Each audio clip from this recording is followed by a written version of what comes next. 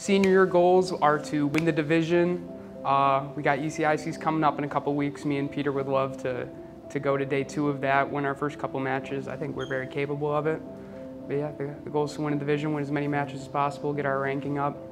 You know, like tennis-wise, just win all my matches, play the best I can, you know, have fun with the team. But like school-wise, graduate, move on, continue my education, stuff like that.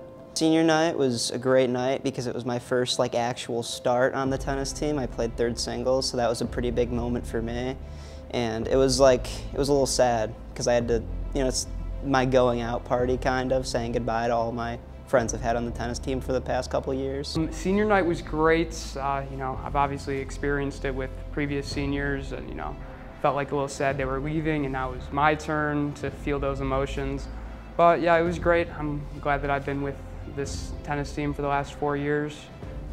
It means a lot. Me and Jack have a lot of responsibility as the 2 seniors. You know, we really got to be leaders, try and set good examples for our team that's pretty much full of underclassmen.